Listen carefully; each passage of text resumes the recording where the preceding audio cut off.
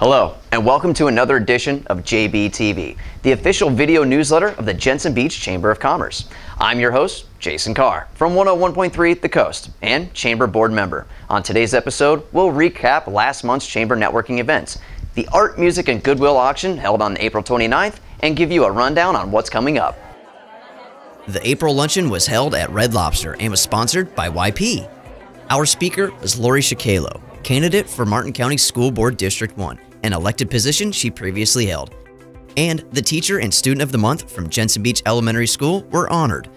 We also got the chance to speak with Dr. Jewel Chang to find out what's new with her practice. I have an optical shop at the corner of Jensen Beach Boulevard and Skyline Drive called Osteoloptique, and we've just introduced vision therapy to our practice. We do therapy for children who are having difficulty in school or if they're having difficulty with physical coordination.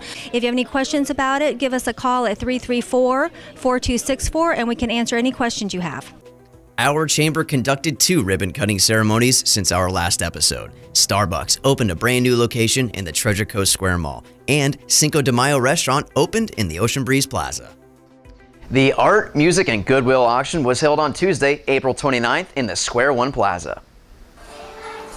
The event was presented by the Entrepreneurship Foundation and featured student performances, student art exhibit, and Chinese-style auctions that raised $3,500 to support art programs in Jensen Beach and Felix A. Williams Elementary Schools, Stewart Middle School, and Jensen Beach High School. This event is very rare, I think, especially in the arts community. Not a lot of people appreciate the arts or fund them, and we are very fortunate here in Martin County and especially Jensen Beach to have the support that we do from the community. A special thanks goes out to all of our Square One Plaza Chamber members who helped make this year's event one of our most successful.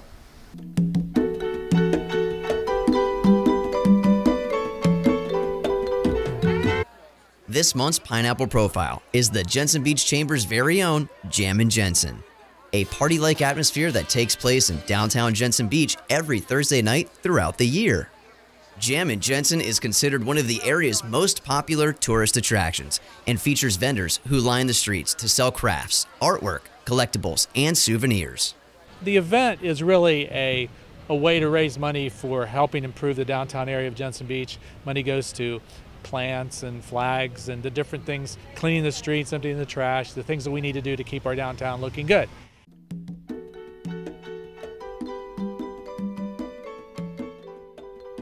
The May After Hours Mix and Mingle will be held at Vistana's Beach Club Tuesday, May 13th from 5:30 to 7 p.m.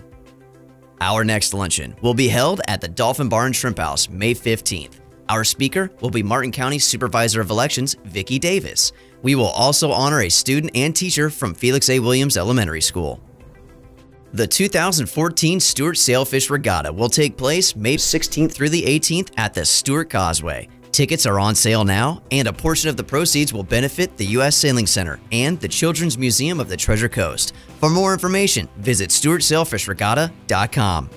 Join us for the Twisted Tuna grand opening and ribbon cutting in Port Salerno on May 23rd at 5 p.m. Come by land or by sea to welcome one of our newest members and enjoy waterfront dining and live music. The next Coffee Connection will be held Tuesday, May 29th at the Boys and Girls Club in Palm City. We encourage all members to RSVP for chamber events on our JensenBeach.biz website. All of us at the Jensen Beach Chamber would like to thank you for watching JBTV and for sharing our program with your friends online. If you'd like to be featured in an upcoming Pineapple Profile, give us a call or contact us online. Until next time, I'm Jason Carr for Jensen Beach TV.